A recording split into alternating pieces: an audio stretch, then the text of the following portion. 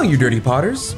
How are you today? Today's video is a special one specifically for me because I found a chemical that I've been looking for quite some time. We're gonna be making a glaze, and it's not just any glaze.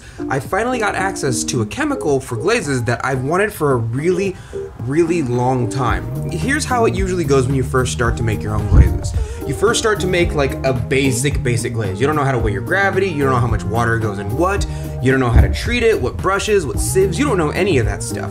You just kind of throw stuff together in water, shake it up real good, and hope for the best, right? Sooner or later, people start telling you about these little things that help. Mixing in certain ways, certain sieves, certain quality of chemical, measuring your water as though it's an ingredient, marking them down, keeping notes, taking pictures, all that stuff. So you end up just taking all these glaze recipes from all over the world, just trying whichever ones you see fit, just hoping for the best, right? Sooner or later, someone tells you about a website called Glazy. Glazy is kind of like a library, but specifically for glazes. I myself have my own profile on Glazy. I test glazes, I put the pictures there, I put what I did to them, what cone, what temperature, the treatment, all that stuff. The reason I am so excited is because I finally found where I can get a very specific chemical for a glaze that I've wanted to try for about 2 years called Crocus Martis. Yes, that is its real name. Yes, I know it sounds like a Harry Potter spell. Generally speaking, there's 3 different types of red iron oxide that you're gonna see most commonly in the wild. There's R.I.O, red iron oxide, of course. There's Spanish red iron oxide, which people swear by, but I use them interchangeably because the difference isn't enough for me to care that much. And then there's Crocus Martis, which I've never been able to find, but I recently found an entire 2-pound bag of it. Yes. Which means that I can finally try this recipe that I've wanted to try for a couple years. Friend of the channel, Jenny Weeb, go check her out on Instagram. I'll post her stuff down below. Reminded me of this recipe, and now that I have the chemical, I can finally try it. I didn't even need to make this video. I'm really excited and I want you to be part of the excitement. That's it. That's all it is. The credit to the person who made this glaze, I assume, is a person named Gilder, but I found this glaze on Lisa Common's Glazy profile. Her links are gonna be down below. Credit to her. I'm gonna be comparing it to my Randy's Red, which you've seen on the channel before. I've given you the recipe. The video to it looks like this. It's somewhere in my playlist. Don't blame me if you can't find it. I organize my playlist. It's your fault if you don't click through them. So here's the plan. We're gonna make this glaze with red iron oxide as it normally comes, because most people are gonna have access to regular old red iron oxide. Then we're gonna make the glaze as it states with 11.5 Crocus Martis in it, and put that here. We're gonna have one glaze testile for this glaze here, and a brown one as well. Then we're gonna have one testile for the red iron oxide. I'm not doing one with a redstone clay body for the regular red iron oxide because I kind of feel like I know how it's gonna turn out already. Usually redstone clay such as this already has a bit of iron in it, and it's just gonna enhance it by a little bit. But if this glaze recipe comes out a little lighter on the porcelain clay body and it becomes a little bit darker red on this clay body, I wanna know.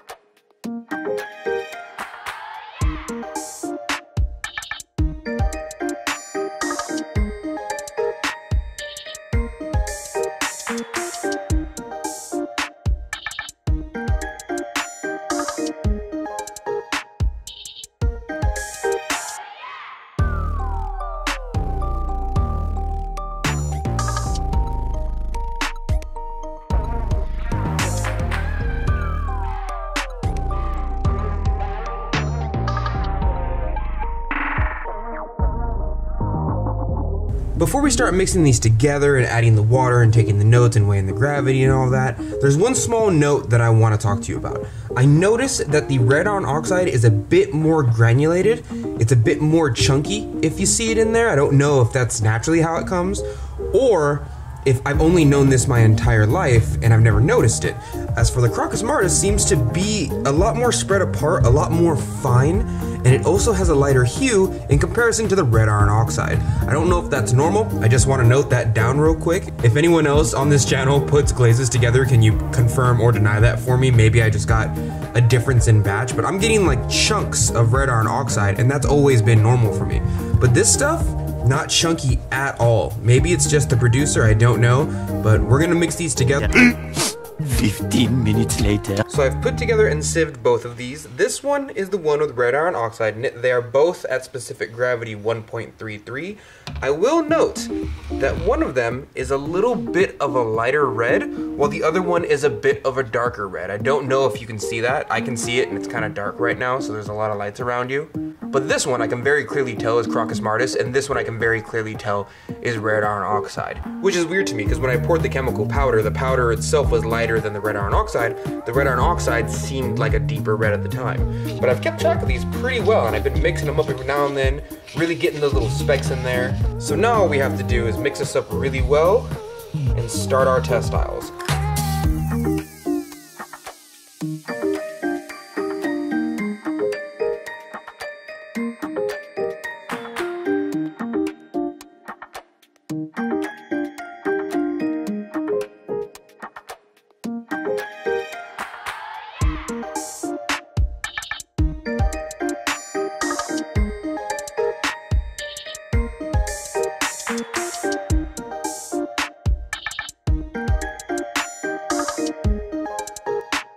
So we're pretty much set here. Over here is the Crocus Martis, and over here is the red iron oxide. As I said before, I'm just gonna do one test style for the red iron oxide because I've experimented with it so much that I'm really sure this is gonna come out close to brown. But I don't have any idea about the Crocus Martis. What I can say about this glaze is that it dries really fast unless you double or triple layer it. Once you triple layer it, it takes a long time to dry like every other thing else. But this over here is still super wet for some strange reason. They're both at 1.33 specific gravity. I had to weigh them out and had to make sure. So there was like an hour off camera where I was just messing with water and making sure everything was good. I took notes down, put a little piece of paper right here. That way, Crocus Martis is always on the left and the red iron oxide is always on the right. So we're gonna put these in the kiln now, and I'll see you in about a week, but it's honestly like a cute picture of a dog in maybe 5 seconds for you. Okay, listen, listen to me. Every time I do experiments like this, I tell you I'm not gonna go overboard with the testing, and then I go way overboard. Here's the apex, I'm over here. So what I did is I got 3 different clay bodies and put them inside of my tester kiln, which is right over there. My tester kiln, however, doesn't give really good results most of the time because the heat work is a little bit different. But what my tester kiln does really well is it gives me a small insight to the potential of what a glaze might be able to do. So these test tiles are from the tester kiln and they're unblended. I will explain what unblended means later. I'm telling you, I went overboard, okay? The first test was inside of the tester kiln, which usually has different heat work, and it is unblended, straight mixed, sieved, nothing else.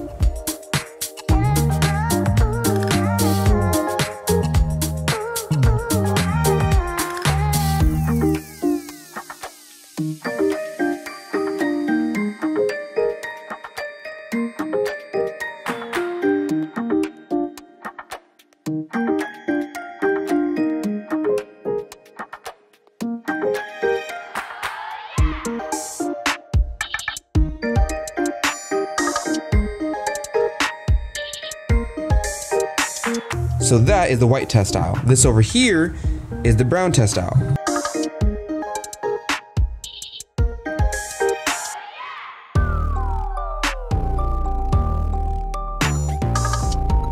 Not gonna lie to you, I don't like the brown test style, so I decided to test it on a third cup, a stoneware clay body that you're all familiar with, B mixed with grog on a white clay body, and it came out a little bit better.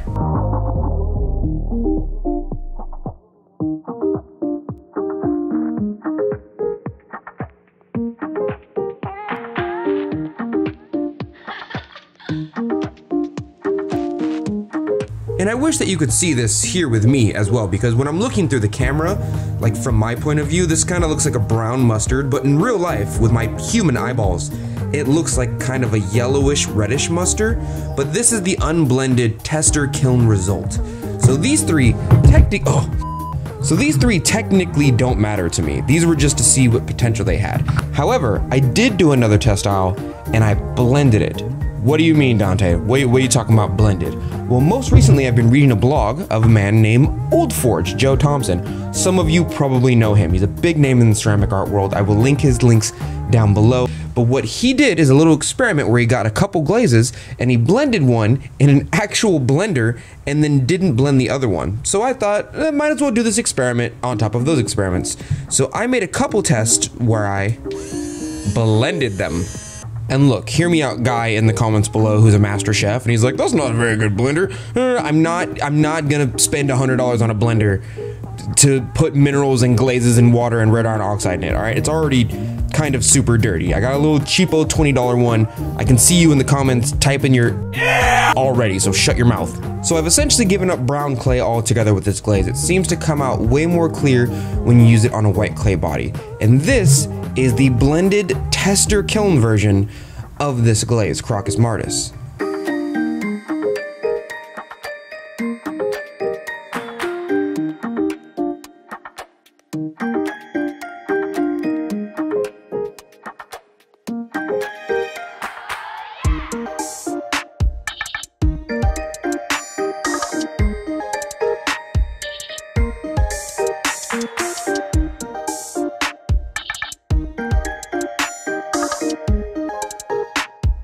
And would you look at that? Look how much of a difference simply blending the glaze in a crappy little blender did. It's fantastic. I just picked up a blender off of Instagram when they were like, oh, this is the greatest blender in the world. They're not. They can't blend crap. But you know what they do blend? Glaze minerals. And they're 20 bucks and they work great for this one specific purpose. Don't use them for real blenders. Get a real blender to make smoothies. Those things are butt. But keep in mind, this video is going to become progressively better as we go up and up the scale. So this is blended out of the tester kiln, which usually does worse work than my actual kiln. Let's check out the real kiln that I did not blend. I just mixed and sieved these. These are regular textiles at this point. So this is the glaze as I usually do it on a brown clay body, just sieved, not blended, nothing like that, inside of my 1027 real kiln.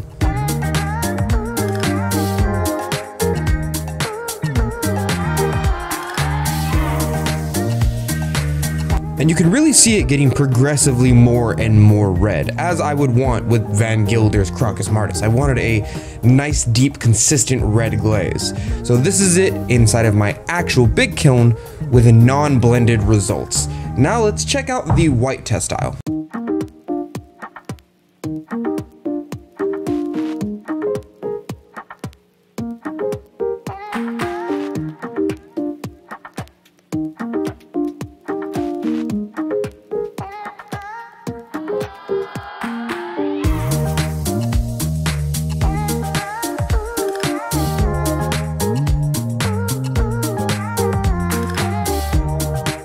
This is actually a pretty good representation of the glaze in the way that I would usually test it. The problem is it takes like a month and a half to fill my giant kiln because it's half the size of a human being. I could probably hide myself in it, but I don't have that much time to make an entire kiln load made out of testers. And even then, if I did, I would have to like learn from an entire kiln load worth of tests and then test another whole thing. I would have no time for the YouTube channel or the store. I'd be constantly testing.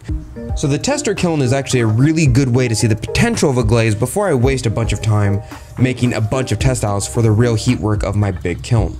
The next stage up was to see what would happen in my real kiln if I blended my stuff. Now this one's a little bit special because not only did I blend it, I also did a red iron oxide test. Like I told you in the beginning, I did a Crocus Martis test and I did a red iron oxide test with the same glaze base, but I blended both of these. I wanted to see what would happen if I went full force on both of them. I got Crocus Martis, put it in the blender. I got red iron oxide, put it in the blender, put them in the same exact space in the kiln, and I wanted to see how they would both come out. This textile is in the big kiln, completely blended on a porcelain clay body.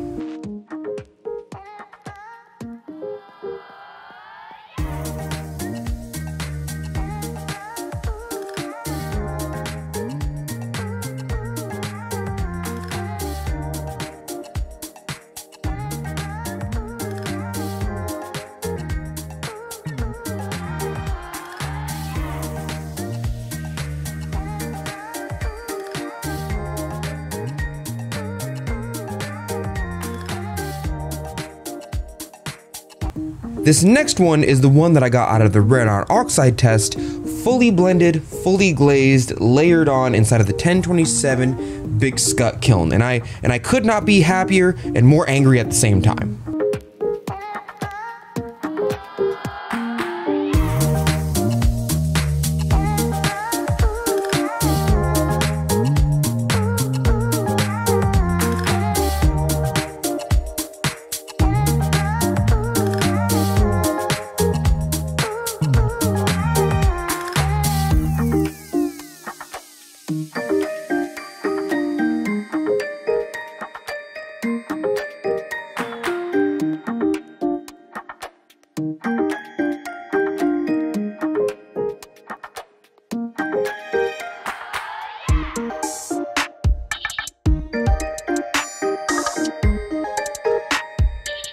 I'm so angry that I went through all this testing for a new chemical, Crocus Martis, thinking that it would be better or more suited to make red glazes than red iron oxide. But look, the best textile out of the entire bunch, the only one that actually turned red, was this one with red iron oxide.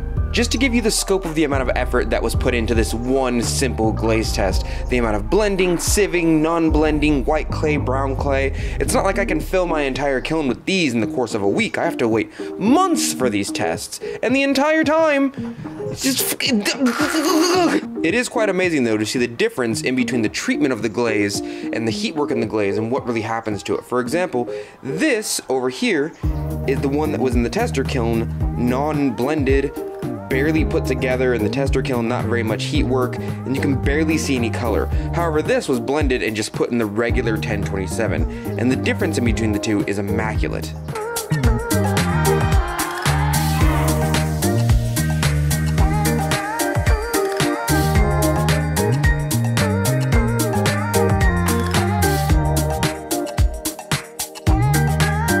Completely different, right? Just from putting this in a little old blender and having better heat work. Well, thank you, Dirty Potters, for joining me today. I will be putting all this information on my website blog at earthnationceramics.com. I'll probably release one result every week to a half a week, just so I don't throw all this information at you at once.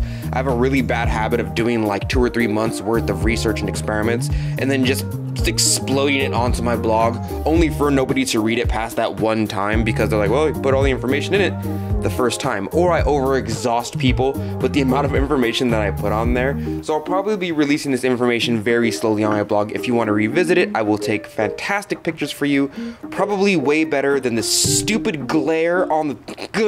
If you want this recipe, I will put it down below. It is not my recipe. It is a recipe called Van Gilder's Crocus Martis. I do not know who made the original glaze, but I will link it down below and credit the glazy profile that I found it on. Big shout out to Jenny. I will link her stuff down below as well. She probably has pictures on her Instagram as well. Tell me if you guys like these kind of experiments, because I usually think they're a bit boring, but if you enjoy seeing the artistic process from the experimental side, let me know in the comments below and I'll do more videos like this. Again, thank you for joining me, and I will see you, Dirty Potters, next week. Thank you for your patronage.